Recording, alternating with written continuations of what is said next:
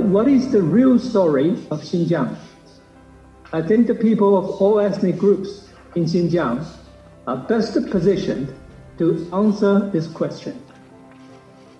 The human rights in Xinjiang cannot be defined by a few satellite images, fake reports, cobbled together by people thousands of miles away, or the performance by anti-China actors or actresses. This is unfair to 25 million people living in the region, and also unfair to all the 1.4 billion Chinese people. How is life in Xinjiang?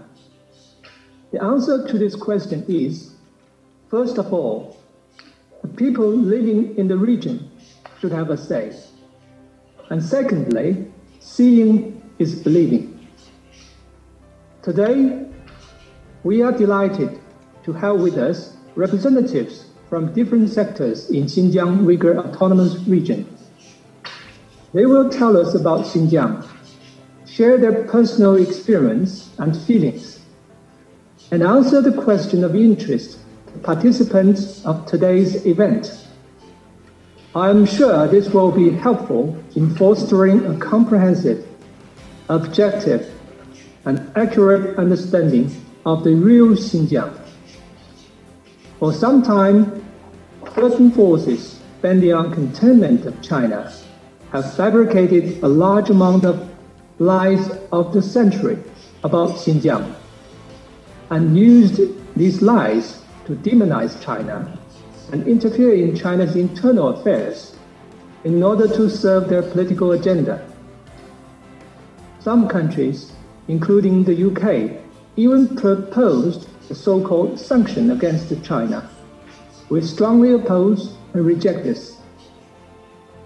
China does not stir up trouble, but China is not afraid when others do. China never provokes confrontation with anyone, but if anyone bans on confrontation with China, we are ready to keep them company.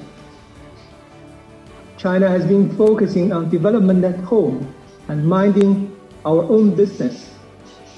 We have always put the people front and center, making every effort to improve people's life in all aspects and safeguard people's rights and interests. Independent surveys by institutions in the United States and Singapore show that over 90% of the Chinese people support the Chinese government under the leadership of the Communist Party of China.